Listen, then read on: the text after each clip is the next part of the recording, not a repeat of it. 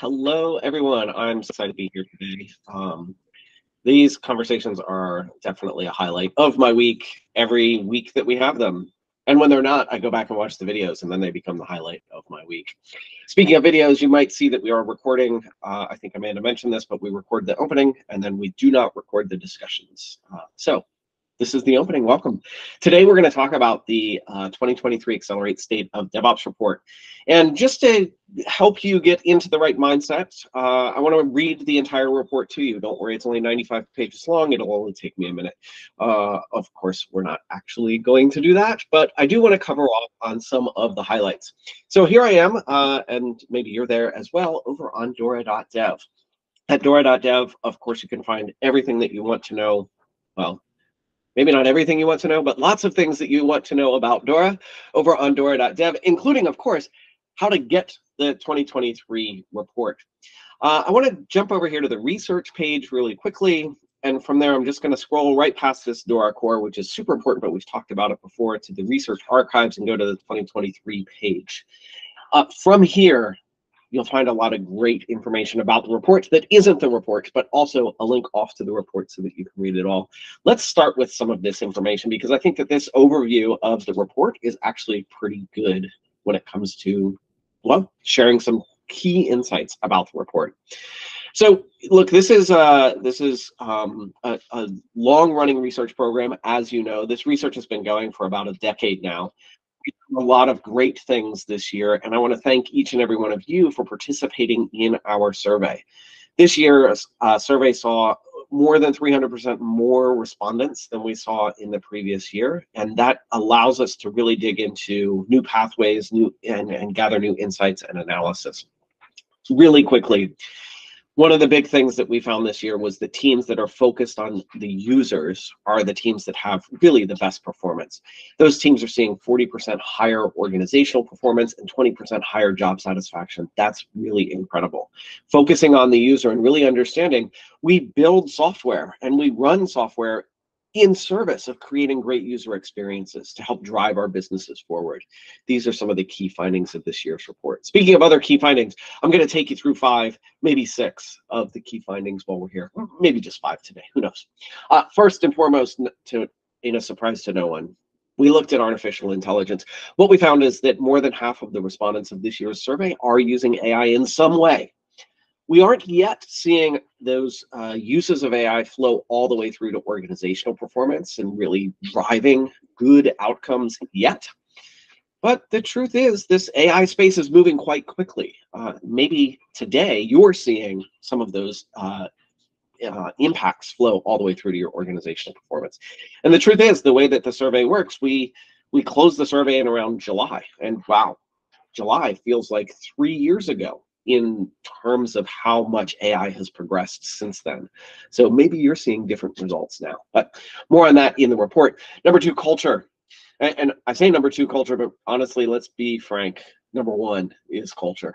Culture is the foundation to everything that we do. We are talking about and looking at how do teams get better at delivering and operating software? How do teams drive organizational performance? Teams being the key word there, and we, the people, we are part of those teams. In fact, we are a significant part of that team. And how we work together with one another across various parts of our organization and indeed across various parts of our industry really, really matters.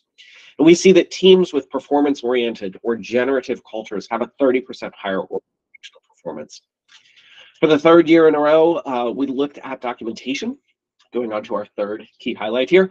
Documentation, we have this saying around here, documentation is like sunshine. Documentation is, and specifically we're talking about internal documentation, but documentation really helps drive and enable the key technical capabilities. Not only does it allow teams to get better at doing those technical capabilities, but it also helps those capabilities matter more to your organizational performance. Key finding number 4, flexible infrastructure with the cloud. Look, a lot of us have moved out of data centers and into the cloud. Many of us were born in the cloud, if you will. The key to getting the most out of cloud is to really leverage the flexibility that cloud offers, specifically when it comes to infrastructure. In fact, you can have flexible infrastructure within a data center, and that can drive real performance goals. But the truth is that we're seeing more use of flexible infrastructure in the cloud. Unfortunately, we're also seeing some use in the cloud of not so flexible infrastructure. So it's not just that you're using the cloud, but how you use the cloud. And then finally, in the report, we have some words to say about, and we did some research into how work gets distributed across your team. Are there people on your team that maybe identify as underrepresented? And are those people taking on more toilsome work than maybe others on your team? Really being thoughtful about how work gets distributed across your team is really important. Now, before we open up, I want to show open up our discussion. I want to show you a couple of other quick things here on this same research page. Some of these are new since the last time we met. First, we have all of our structural equation models, or the SEMs, or the BFDs, the big friendly diagrams, if you will, that kind of outline exactly how each of these things interact and play with each other. In years past, we've published one giant BFD. In this year, we're publishing a number of different SEMs, structural equation models, so that you can look at that. And then probably most importantly is this idea of questions. Here's one of the challenges that we face as a team. We want to ask people about things like continuous integration. Do you practice continuous integration? The challenge with us asking that question in particular is that what I understand to be continuous integration might be different to what you understand as continuous integration. So in fact, in our survey, when we ask the questions, we typically avoid completely the labels that we later use in our research. Labels like artificial intelligence was definitely in the survey. Labels like cloud, or continuous delivery, or continuous integration, or trunk-based development.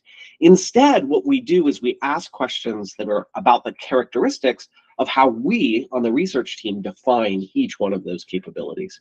So for here, you can see as an example with continuous integration, we don't ask, do you do that? We ask, do automated test failures block a commit's progress through the pipeline? Automated tests are executed at least daily, etc. So we use these questions in our survey, and then we kind of bulk them together into this label of continuous integration when we do that reporting.